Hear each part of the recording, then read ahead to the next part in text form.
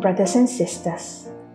Today's devotion is taken from The Desire of Ages by Ellen G. White, chapter 74, page 689. The disciples awakened at the voice of Jesus, but they hardly knew him.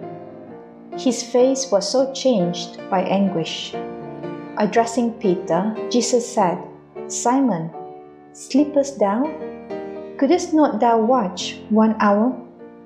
Watch ye and pray, lest ye enter into temptation. The spirit truly is ready, but the flesh is weak." The weakness of his disciples awakened the sympathy of Jesus.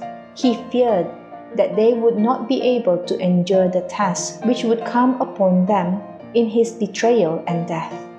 He did not reprove them, but said, "Watch ye and pray, lest ye enter into temptation."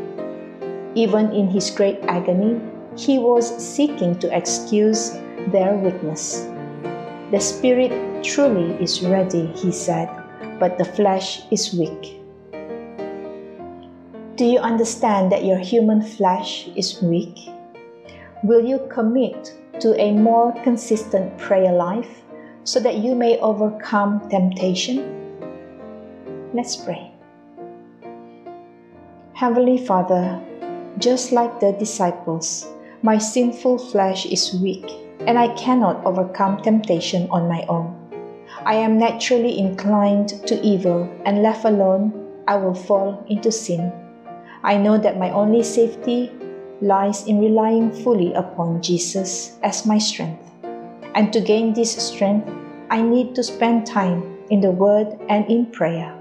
Help me today to commit to a consistent life of prayer so that I may overcome the temptations in my life. In Jesus' name I pray. Amen. May you have a terrific day ahead of you. Goodbye.